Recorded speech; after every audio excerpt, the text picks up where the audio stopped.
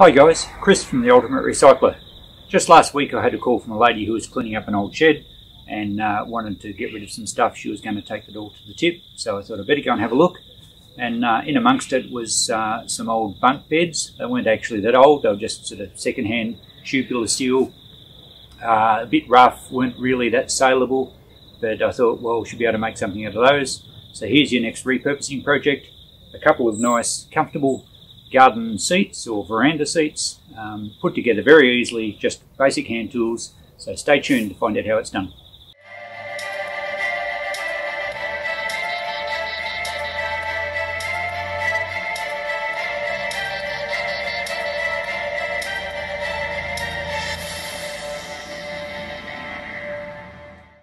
Okay, so here's the bunk beds I've just dragged out of the van.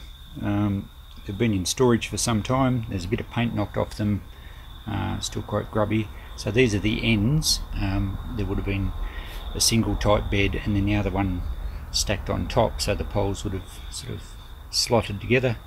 It's fairly light gauge pipe, but it's quite strong, and these tangs where the mattress base bolted to will actually make a pretty easy job to turn them into seats.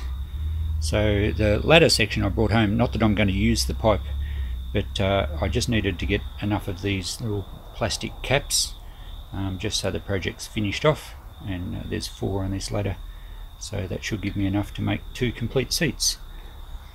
So first thing is we've got to roughly work out what width seat we're going to have. I'm using a rail from an old pallet here as the support, and I'm just going to bolt the ends together on those metal tangs that supported the mattress base. So I'm just marking the length here and scribing it nice and neat. You have to make sure that the ends of these pallet rails are square because they're not cut particularly neatly sometimes. This one's pretty good, and I'm just marking the other one off, this one, so they're both the same length, and that will give me the 2 stays that actually hold the pipe assemblies together. So I'm using some old coach bolts that I found in a tin. It's fairly critical too to have the drill the right size hole for the coach bolt to go through. Now if you don't know what a coach bolt is, here's a close-up. They may be called something different overseas. They've got that square shank underneath the head, and that allows them to be held in the timber if the hole's drilled the right size. So now just to mark a couple of the holes, I'll just start the drill in to mark it, and that will give me a guide to drill out the holes. So once that's done, you can see there that it's marked 2 spots. I'll do the same on the other end. These tangs should all be the same dimensions, I would imagine, but you know, if they're slightly different, we'll have to drill a different hole, but they look okay at this stage. So then I'll drill through these stays, each end, and that will allow me to hammer the coach bolt through, and I'll just mark the holes from the other one so that they're all the same, and it won't matter what order they go on, they should all bolt up nicely. So drill through this one as well. You'll notice I'm not actually using many tools here, basically a drill and a handsaw and a hacksaw to cut the pipe, but it's all pretty straightforward and simple, no really complicated skills required. Now just hammering the coach bolts through so that square section lodges firmly in the timber, and that means just one spanner will be able to do the bolts up. So there you have it, and we'll just slot that through the assembly there. I'll put some washers and a couple of nuts on there and do them up, and that will give us a good height from the ground for a seat, and hopefully they'll work out quite well. So I'm bolting the other end up now just to give me a way to check that the seat level is going to be the right height. So just loosely assembling these at this stage because I'm going to have to take them apart again to cut this second one down to size. So we'll assemble this other end as well. I won't even put the nuts on this end. It's really just to get a check for the height. So there you go, it's now freestanding. Now a couple of other pallet rails, which will be the subframe for the seat. I'll just sit them across now, and the board that I'm going to use as the top boards, and that will allow me to work out the height to cut the front section. So I'll just mark across the pipe here. As it turns out, it's just above that second cross rail, so that'll work out quite neatly. Actually, I think it's just below the second cross rail. Now hacksaw, just to cut through the pipe. I could use an angle grinder, I could use a cut-off saw, but with most of my projects I'm showing you how to assemble things with really simple basic hand tools. And I've just clamped it to the sawhorse to cut through, spin it around and cut the other side. The hacksaw blade, this is an 18 TPI or teeth per inch. Probably should have used a slightly finer one because this is fairly thin gauge metal, but it cut through fine. You're just going to make sure the tension's nice and tight on your hacksaw, otherwise you won't get a straight cut, and of course it can jam and snap.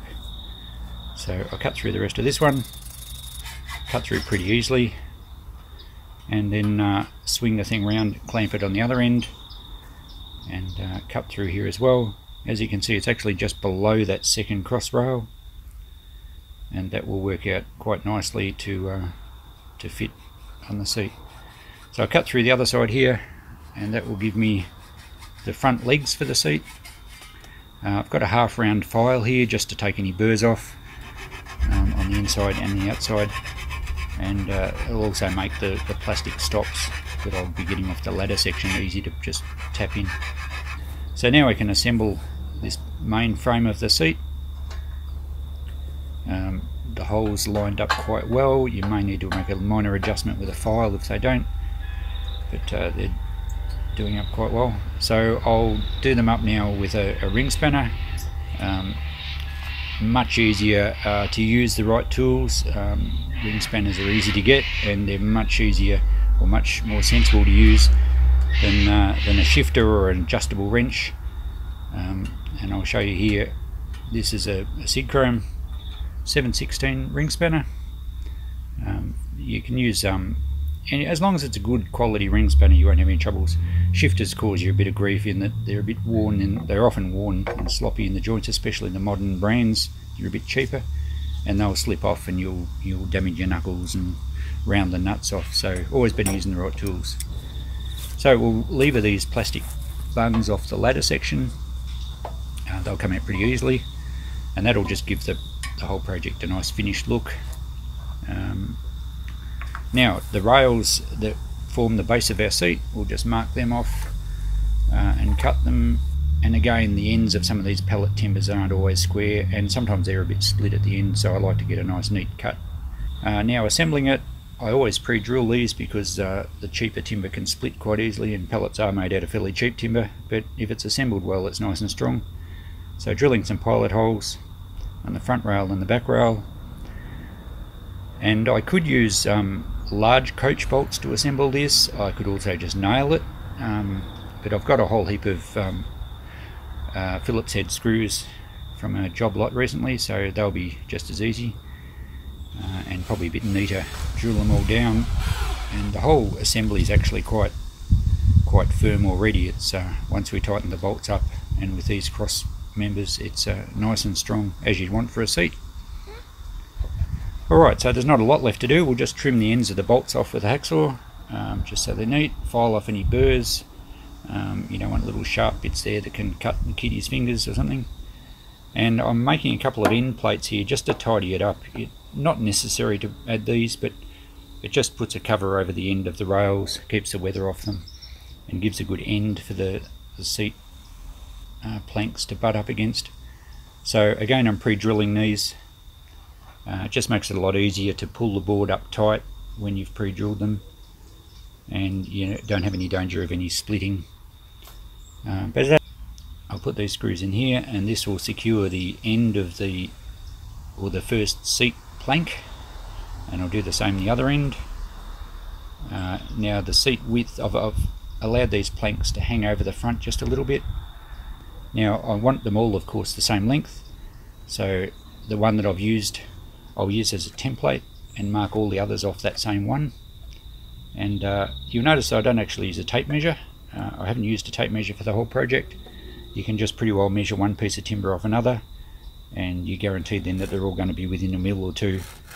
Whereas if you keep using the previous one, you can eventually get quite a difference in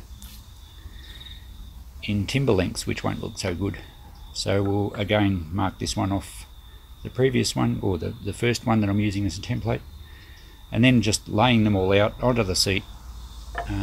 The gaps between them, it's just the way it worked out. It doesn't matter if they're slightly wider or if they're tighter. You probably wouldn't have them butted up too tight, because if this, as a seat, will be an outdoor seat, the wood will swell when it gets wet and they'll buckle up, so nice to leave a bit of a gap. No real need to have a spacer to space them all exactly. By eye is fine, because really doesn't matter if you've done it correctly or with a spacer or by eye, it needs to look good, so by eye is the way to go. I'm just putting more Phillips head screws in here. As I said, I've got a whole lot of them recently, and the seat's pretty much taking shape now. Really come up quite nice, and here's the pair of them. I managed to make two out of the one bunk bed assembly. All I really need now is a little bit of a sand on the edges, and if they're going to be outside in the weather, probably just a coat of deck oil or something to protect the timber. And there you have it, great repurposing project. Now the bits left over, it looks like I've made the Sydney Harbour Bridge. You could make a little bridge for the garden, or perhaps mount the other ladder section up on top and make a coffee table to match the seats. So great repurposing project from a bunk bed. Okay, thanks for watching. Hope you got something out of that. We'd love some feedback and ideas on where we should take this recycling thing. We've got so many ideas and different tangents to follow. So be sure to look up our About tab. I'll get an introductory video on there, and it'll show you some of the things we want to cover. But if you like some of our projects, subscribe to our page, share it with your friends. We'd love some encouragement, and look out for the next one.